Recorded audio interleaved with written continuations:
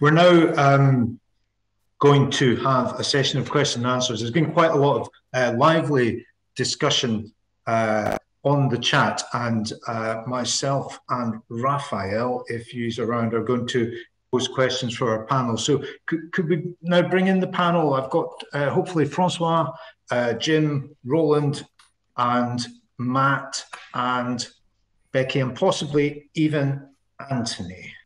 There was a question here. Can you keep the cob material exposed internally, or does it always need a finishing layer such as clay plaster? And I know there is some variation within the pilot buildings. Who would like to respond to that? Yeah, I'm happy to answer, Tom. Can you hear me? Yes, we can hear you fine. Okay, so as we were building the Plymouth prototype, we were looking at the internal face of the CobBauge walling.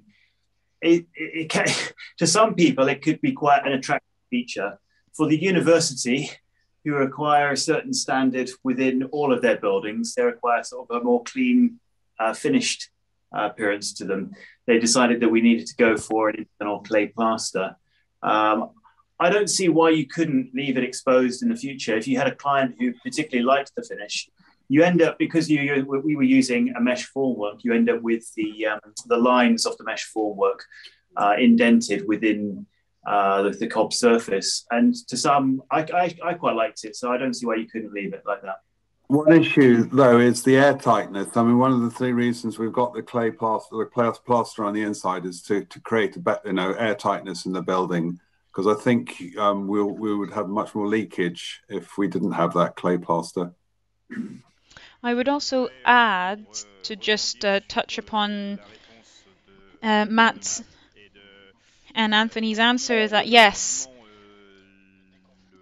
the removal of the formwork leaves this kind of mesh trace on the wall. So if you plan to leave the cob apparent, it's best to get rid of it and remove the formwork earlier when the cob is fresh, and then you can really rework that cob excess and get something that looks a little cleaner.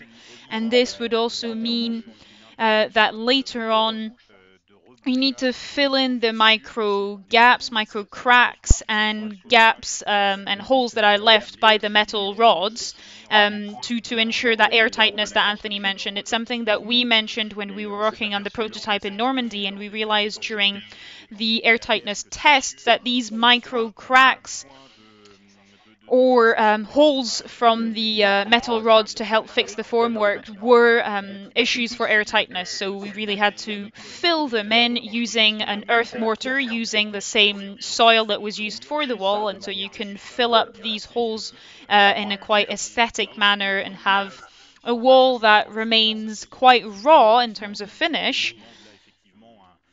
And therefore would need to be validated by the client, for example, who would accept this kind of finish. Well, just to say also that different mesh sizes are available, and you can also put a geotextile inside, which will still give you an impression of the mesh, but without the cob material being able to push out between the holes of the mesh. So there's a lot of different finishes and playing around that can be done with this as a way of building.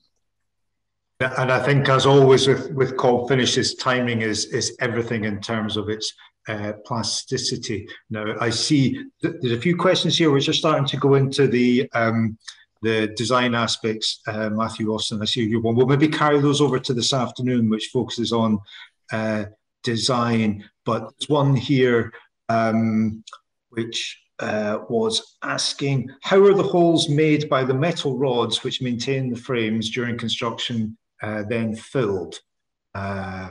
Is one for Roland or Francois? Yes, so it's quite easy to get rid of the metal rods from the formwork, and the mix takes quite a lot of time to dry, especially at the heart of the wall, so you can quite easily pull these metal rods out.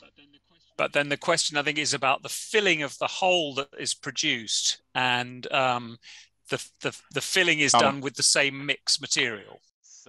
Yes, so, oh yeah.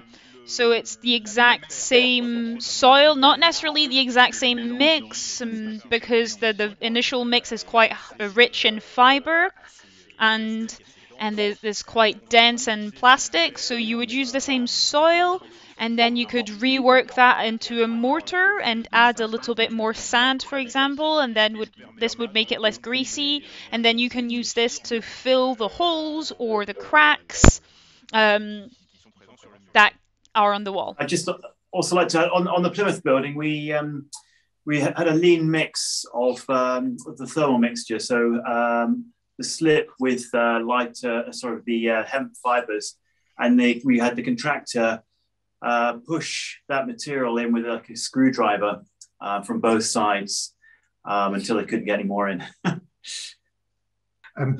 Becky, there's one here, I think, asking about the hot lime and so on. Do you see those in the chat? There's one or two asking about lime. Do you want to expand on that?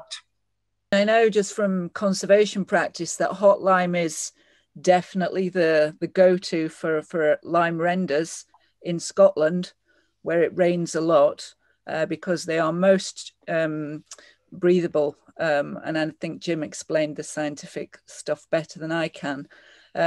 So a hot lime mix is basically you take quicklime from a kiln, and kibbled quicklime is small nuggets of quicklime. It's very reactive with water, but when you make hot lime, you mix the quicklime with sand.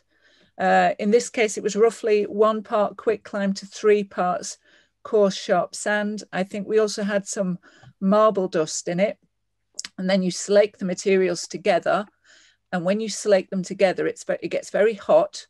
But because the sand is in the mix, it's also easy to control the mix. Obviously, you're wearing protection, glasses and gloves, but it's relatively easy to do in a bell mixer or any kind of mixer, really.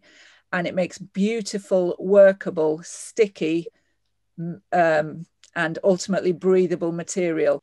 Francois, I wonder if you want to pose some of the questions which should come in French. Yes, I can tell you about this. I've been answering in the chat, but that this means some of our English speakers might not understand the different specificities.